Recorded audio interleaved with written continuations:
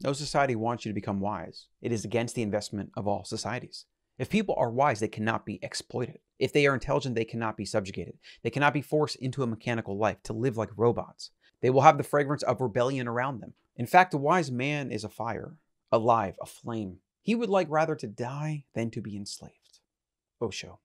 The only way that you can control hundreds of millions of people, like in the case of America or China, which has over 1 billion people, is through mass propaganda, is through mass control. It is through conformity. If enough of the public acts and thinks a certain way and accepts the status quo of normal and then ridicules anything outside of that, as society does, then that is how you can have 10 dudes in a room somewhere running the whole show.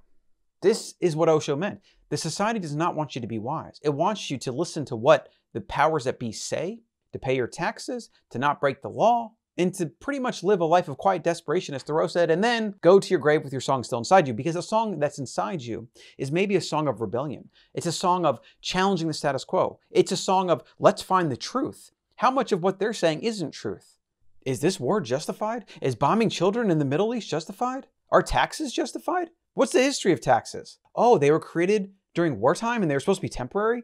Oh, the income tax was supposed to be rich people only? As Ronald Reagan said, there's nothing more permanent than a temporary government solution. But the wise man, the wise woman, is a flame. He or she cannot but express his or her truth and live freely and be sovereign. And one way to take your sovereignty in your own hands is Bitcoin. You're either going to buy it now or buy it later. You might as well buy it now and get a better price.